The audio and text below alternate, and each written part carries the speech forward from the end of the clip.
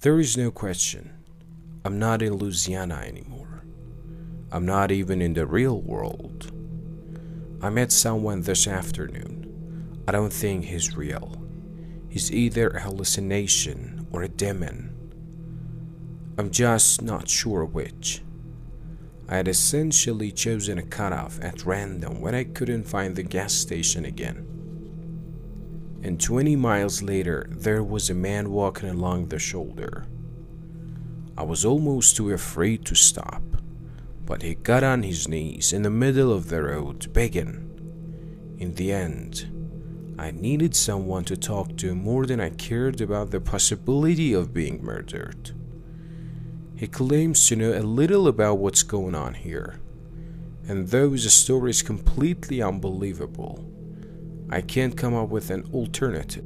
He doesn't know how or why things are the way they are, but he got here by driving through a tunnel just like I did, except he was in Pennsylvania.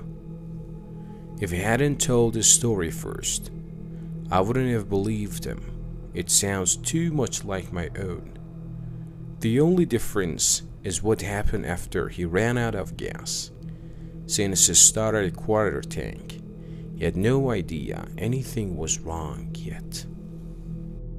A service station appeared around the next curve, exactly as it had for me, and based on his description, it sounds like the same one. The Palms TV came on, and after a brief weather report, there was another confusing public service announcement.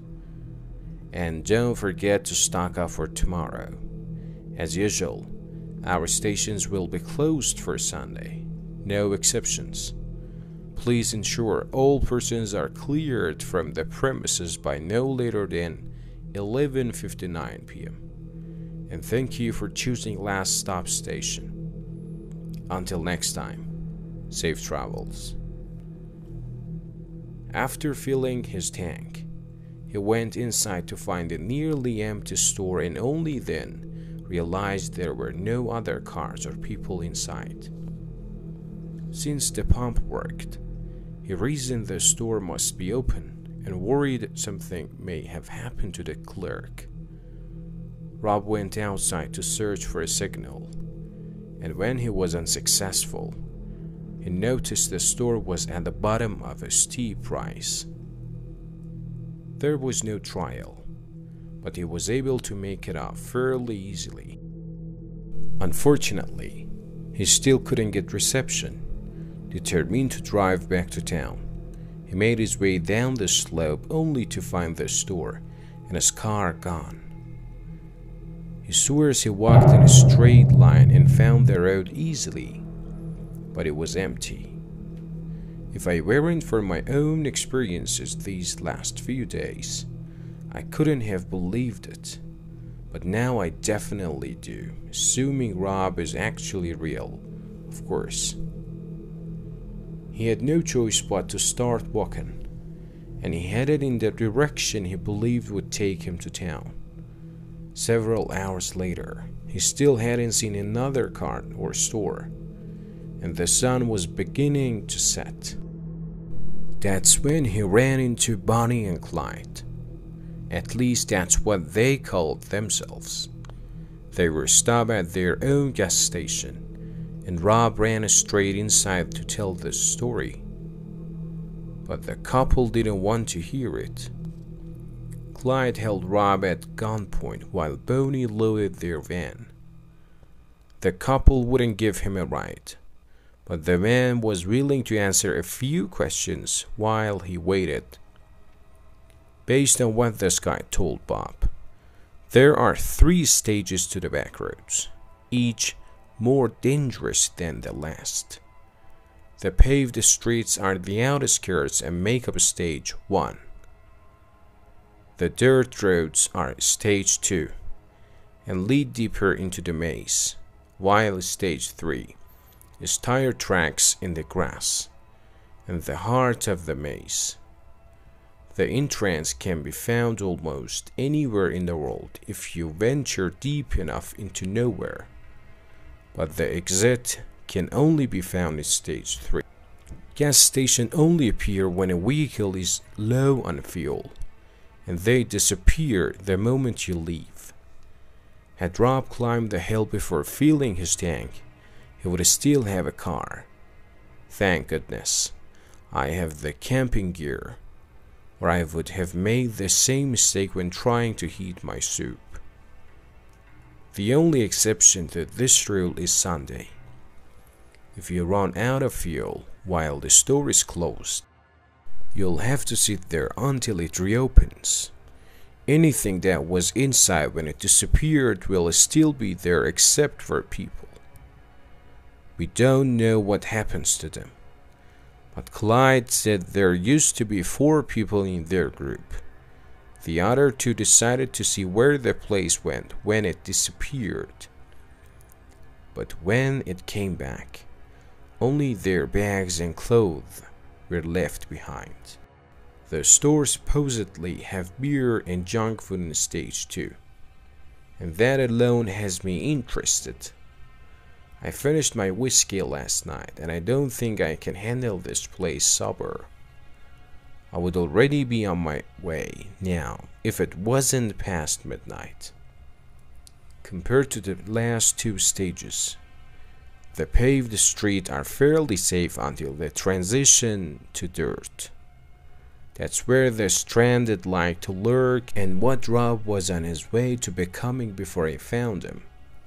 The ones who lose their vehicles can make gas stations appear and eventually turn to the forest for shelter. They hide deep in the dark woods during the day and only came out at night. The lucky are able to join an existing group or form their own. They need enough members to ambush travelers, but not too many to feed. Those who are rejected get eaten, and those who try to survive alone starve. Eventually, they begin to look like the ones I saw, and had I been asleep with my doors unlocked, I would have become their dinner.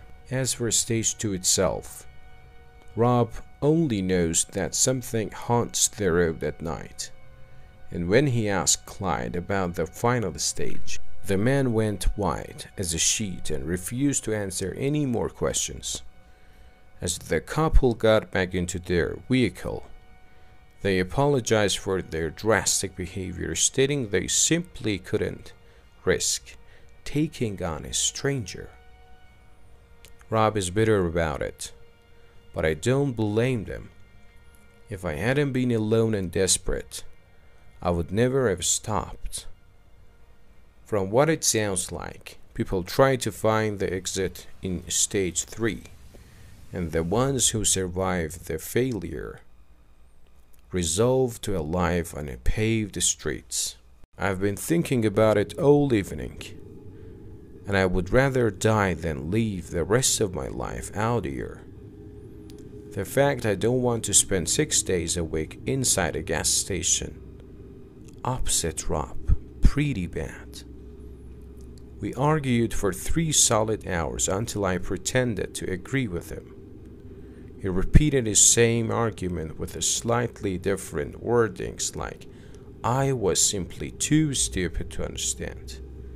I was sick of it, but more importantly, I was starting to suspect Rob would crack me over the head and steal the truck if he didn't get his way. Since the stations will be closed tomorrow, I made sure to run out of gas this evening.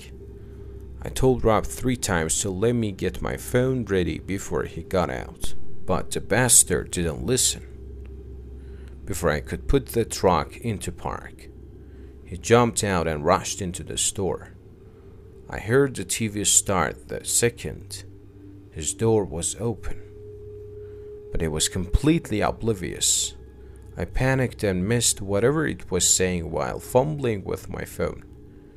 The only part I got recorded was the "until next time, safe travels" bullshit.